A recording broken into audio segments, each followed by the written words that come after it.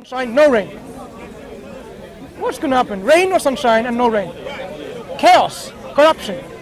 Imagine now one God says, you know what, this guy's talking too much. I want him to be dead right now. That's it. He's God, right? Absolutely all-powerful. I will be dead. Flood dead. That's it. But the other God says, but this guy's making a little bit of sense. I want him to continue talking. I want to live. I want him to live for another, whatever years. 10 years or 20 years or 100 years, right? What's going to happen to me possibly? Either I carry on living and talking now, or I fall dead. If I fall dead, then the other God, other creator, which wanted me to live, failed miserably. Not all-powerful, not absolute. But if I kept on living and talking, then the God that wanted me to be dead is the God that failed miserably to make me dead. So he wasn't all-powerful. He wasn't all-powerful enough to make me dead. So if you look at it this way, you cannot have more than one absolute, because there will be this contradiction. It's not going to work. Yeah. So that's why when we look at this universe, we see evidence of one creator. The universe, with all these constants I talk about, evidence of one creator. So that's why we say, yes, if you don't believe in God, but when you realize that the universe is working, clearly evidence for a creator, and that creator is one and only one. What other characteristics? When you examine the guidance that this creator has sent, you will see it's clearly laid down. This creator is called the creator originator of the universe. This creator is called one who is all-hearing, all-seeing, the one who relates with its creation. This creator, because it's one, this creator has attributes of perfection. So this creator is just, doesn't say, you know what, because the first human beings, they made a mistake by the whispering of Satan, I'm going to punish you for that. There are religions you'll hear that Adam and Eve is common to Judaism, Christianity and Islam, right? If you consider Judaism and Christianity, they will tell you, you can examine them later and you can examine and question them, that Adam and Eve sinned by eating of the apple in a particular garden, right? Garden of Eden. Were you there? I wasn't there.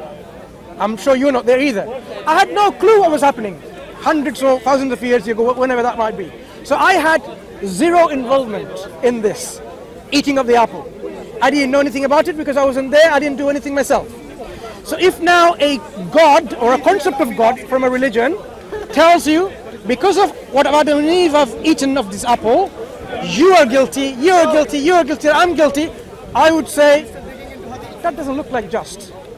That is a concept of an unjust God who is punishing individuals for nothing of their own crimes, own sins.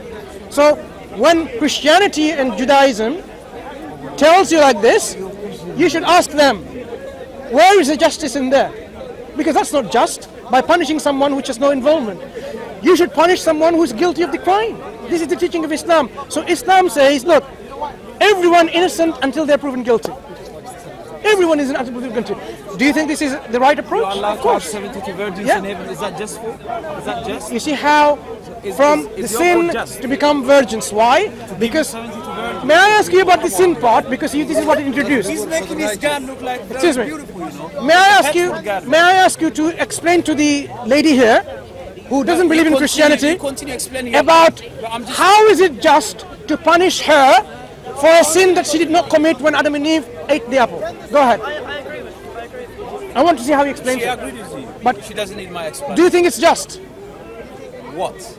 That she's guilty for what Adam and Eve did thousands of years ago, perhaps. No, the thing is this. God has made a way for mankind, and he has put a law for mankind.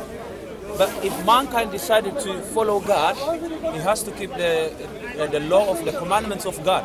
But if he wants, you see, you have a free will. If you want to decide, if you decide to break the law of God, so then you're causing a problem by yourself, not God.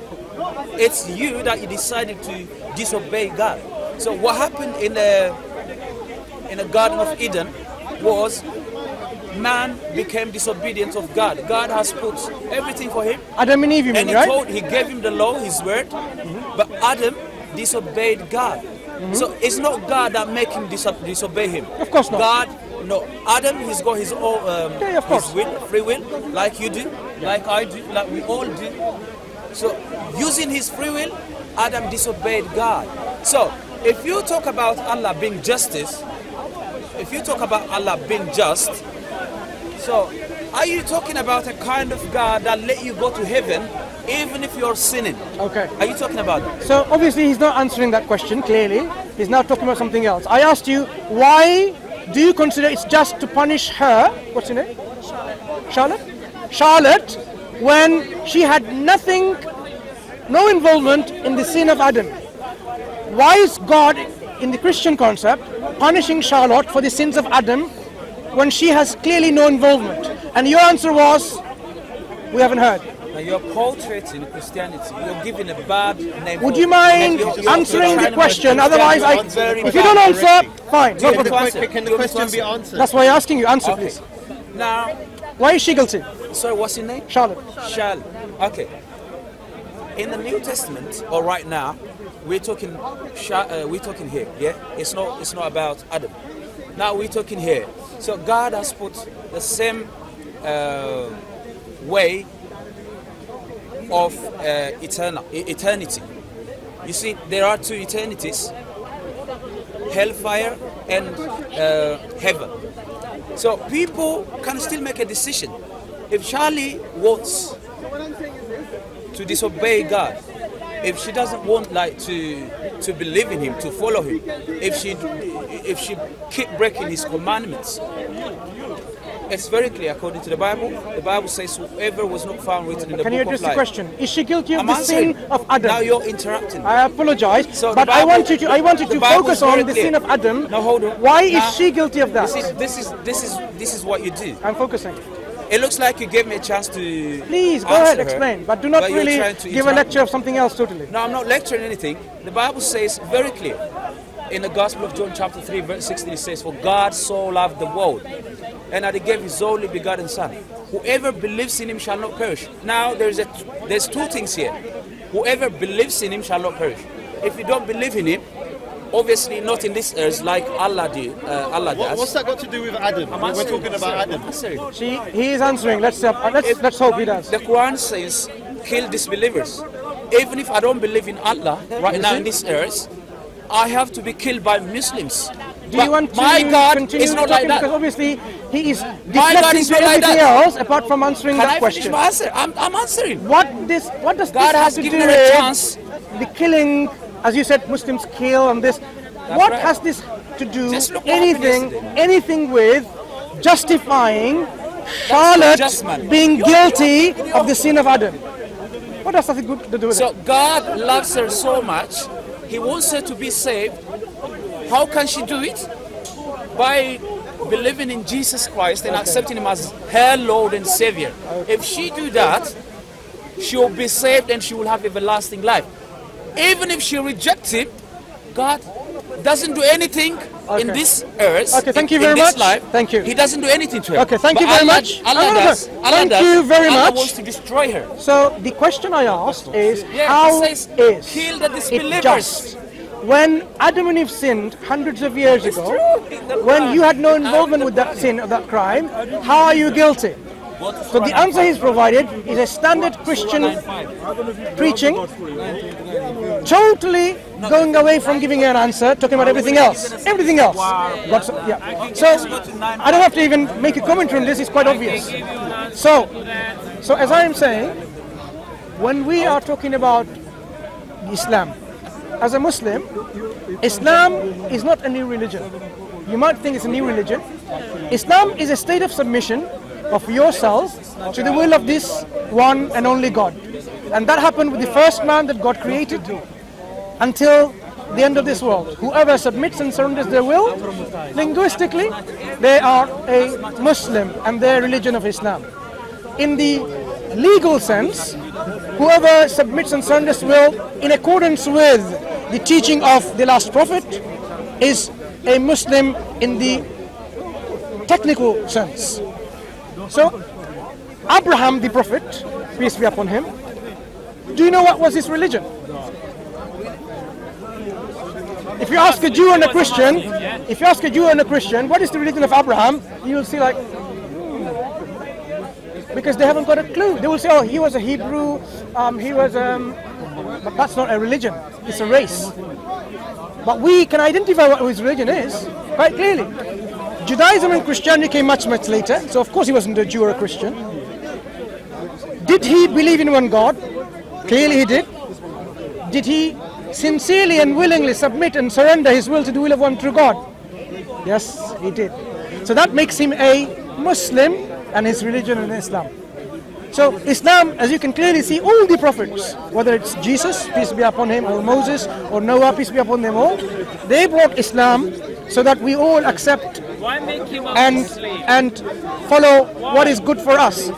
So as yourself, who's an individual, bright, thinking, rational and reasonable, when you study the Quran, when you study the life of the Prophet ﷺ, you will see it resonates with your heart, the teaching. Islam says, look, Islam says, Islam says, be honest and upright. Stand as a righteous, a right, true witness, even if it's against you, against your relative. Do not be swerved by anything. Be just witness, even if it's against you and against yourself. I think in one of the universities in America, whether it's Harvard or somewhere, they have this plaque, this statement of the Quran to show in a legal school. But this is a sublime teaching what everyone should uphold, where if you are going to give witness, be a just witness, even if it goes against your interest or the interests of your family and your relatives and so on. This is what the Quran says. Be a just witness. The Quran says always speak the truth, never speak a lie. Stand firm in justice. Be kind and be merciful. Do not mock people. Do not mock a nation or a community. It may be that they're better than you. Do not insult. Do not backbite. So all of this teaching, your heart will resonate. You'll say, yeah, of course. I like that teaching. Of course I do. It says what? Be compassionate to people. Be merciful to people. Be kind to people. Be just. Of course this is what your heart wants. It says, be you sincere. Of course. It says, read and reflect and investigate. That's what you are doing. And that's what your mind wants. So when you read the Quran, you will see you already believing in it, because what the Quran says about this teaching, you already have taken in already. So what the Quran is basically saying, why would you not come to Islam? What's stopping you? Why would you still persist in following your own desires instead of following the path of the prophets and messengers? Because through the prophets and messengers, the Creator has given us the best guidance of life, which will then determine the effects in the hereafter. For example, when you interact with people, what do? Do you deceive them, or do you always deal with them honestly? The people who have money and wealth and power and means, they will say, if you can overcome them by your deception, so what? You become more richer and richer. Mentality of the people. Quran says no. In fact, the Quran talks about usury in the sense that God and His messengers dictate war on interest and usury. Because when, in this world today, if you want to borrow money, £1,000, £10,000, do you pay the same amount back? You have to pay a huge amount of interest. Why? Because they're exploiting your weakness. They know you are in need, and these greedy individuals, they want to capitalize and make more money on your weakness. Islam says no. You cannot deal with this kind of things. When you interact financially, if someone wants to borrow money, give the same amount back. Don't put interest on charge. So this is more just, rather than being so greedy and so on. So when the Quran talks about these things, human interactions, it tells you to deal with these people fairly. Be justly and fairly. And this is what we should do. So when you examine Islam, or when you examine the Quran, your heart will not disagree with the teaching. So when you find that the Quran says, fight those who fight you. Exactly. Fight those who fight you. Christian unbelievers. Please. The Quran says who? Jews. Does the Quran You pay jizya. What does it mean? may I- Taxes. You have to pay taxes. May I If finish? you don't pay the taxes, you get killed. That's what the Quran says. So, The Quran, you say, the Quran says, please read the Bible too and compare the two of them. of course, Muhammad, yes, Be in an open Quran mind and read. Jesus in Christianity, and you compare the two of them, and you find the difference. sure. So when the Quran says, fight those who fight you and do not commit transgression, if you're a pacifist, you might say you shouldn't be fighting at all. But the Quran doesn't take the pacifist stance. Why? Because there are moments in time where you cannot be pacifist. You know, did you read the hadith? Do you have family? If your family is attacked, are you going to say, oh, here's my child underneath the bed, kill him as well? You're not going to do that. You are going to, with all your strength and ability, defend yourself. You will say, no, you're not going to let it away. You're not going to harm my dad, my mom, my sister, my brother, my youngster. I will try to stop you from doing that. This is human nature, how we want to protect our own selves, our own family. So if you are part of a brotherhood or a sisterhood, your own people, you want to protect them. So if, excuse me, alhamdulillah, excuse me, if you see your life, the life of your own people, your community is in danger and is threatened, you will resist and you will defend yourself, you will fight. But who do you fight? Are you going to fight when they have done all these things and go at night time and find the little kids and then kill them like a coward? No. You fight the aggressors, you fight those who fight you. This is the teaching of Islam. You don't fight non-combatants. You don't kill women, children, old men, monks, priests. This is the clear teaching of Islam. So what happened yesterday? What happened a few days ago, weeks ago in Manchester or in Westminster Bridge and so on? Lunatics. Actions of lunatics. This has, of course. That's what they claim to be, right? But Do you say Allahu Akbar? but clearly they're lunatics because it is a sign. Term. Listen, a lunatic, a person who's really. Hindu man saying Allahu Akbar. I never heard Christians say Allahu Akbar. I never said. Let me ask you a question. Let Let me ask you a question, if I may, right? If a Muslim says, I am a Muslim, my name is Abdullah, and goes and rapes a woman, and says Allahu Akbar and rapes a woman, and do you think now the whole Muslim world should say, I apologize on his behalf? This guy is clearly crazy. Islam says no to rape. You can't rape anyone. No, it doesn't say that. It says you can take sex slaves and you can rape the sex slaves. It says that very clearly. You know what? You come and go, right? You come and go. You find for some reason he thinks somehow you're having some sense and it will have an effect on you. He doesn't appreciate that. Unfortunately, this is the reality. If I see someone suddenly realizes that, okay, racism is bad, even it came from an atheist who advised, I say, thank you for making you understand that racism is bad. I'm not going to say, I have to totally dismantle that. No, actually racism is good because how can you believe in what the atheist says? No. Good can come from lots of people, but what we're saying is, ultimately, what is good is described by God, okay? Even though what you do, actions which may be actions of goodness. But if you if you hope for a reward in the hereafter, you as an atheist won't be getting it because you did not acknowledge the one who created you. So if you work for a company, just to illustrate my point, if you work for a company, right? If you work for a company and then there's a competitor, right, of this company, and then you do all the works with the other guys, other company. You distribute their leaflets, do their marketing and so on and so forth. Do you expect at the end of the day, because you're employed, your employer should really give you good wages because you're doing their work? Come on. If you are employed for a company, do the works of that company.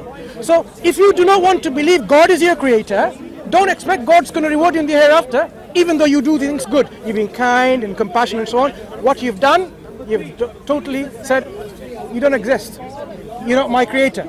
So don't expect God to reward you in the hereafter, because he won't.